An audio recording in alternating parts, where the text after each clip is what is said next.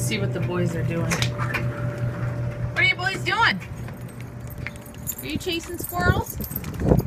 Are you chasing squirrels? Oh, your ball's stuck. Hold on. You don't want to bite the pooper scooper. Hold on. All the snow's gone. It's 53 degrees yesterday. 50 today. Very windy. Last night was very windy. A couple dogs got loose in our neighborhood. We were keeping an eye out for them. I guess the owners found them though. Thank goodness. I was gonna just shoot this short video to say, when you have high winds, don't just, if you got a fenced yard, just don't throw your dogs out in the backyard and let them out. Check your fence line. Like I said in a previous video, we have these cords holding ours up because our fence fell.